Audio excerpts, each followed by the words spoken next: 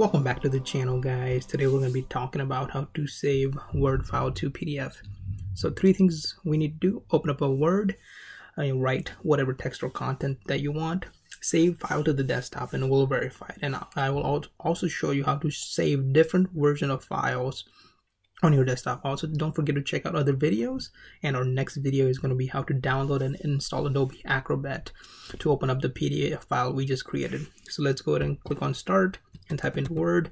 If you have Office 2016, it may show up at Word 2016 or any other Word, but basically you need Word 2012 or 2016 or 2008. Anything works. Go ahead and open up a blank document and type in on the contents that you want. In my case, I'm just going to copy this text file. So I'll copy it, right click and copy, and we're simply just going to paste it right here. So once we paste it, I'm going to center this just for formatting, and we're going to change the size to whatever, 28, and make it bold. Now to save it, go ahead and click on File, and if you're saving this for the first time, go ahead and click on Save, and go ahead and click on the icon for Browse. And what we're going to do on the desktop, we're going to find Desktop on the left hand side, and we're going to create a new folder. Once you create this folder, we're gonna, once it populates right here, and we're gonna right click on it, and we're gonna rename this folder, and we're gonna call it PDF. Okay, and then once you select it, go ahead and click on Open, and we're gonna name this file how to save PDF -1. So this is gonna be version 1. So go ahead and click on Save File Type, and we make sure you select PDF, and we're gonna hit Save.